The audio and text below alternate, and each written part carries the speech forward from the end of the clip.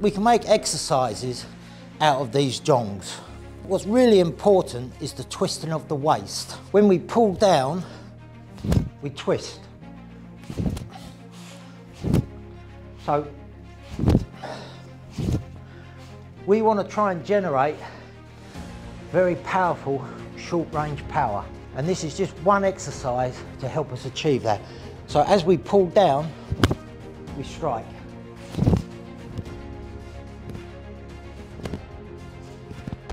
So the technique, if we was applying, if he's in our guard, we pull, and that's it, block, and strike.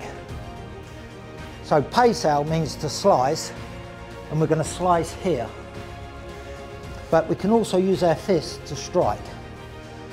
So there's always a minimum of 3 applications to every technique. But in the form, as a beginner, it's to strike the neck. As I said, we go in low stance because this helps to develop the leg strength, and we're going to be flexible in the waist. Very sharp movements.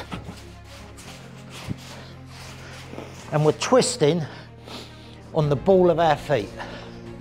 So when we pull, strike, strike, strike. The best way to describe it, we got a piece of rope in each hand and it's going around a pulley. And as I pull this rope, it pulls my arm forward. So as fast as I pull, as fast as I punch.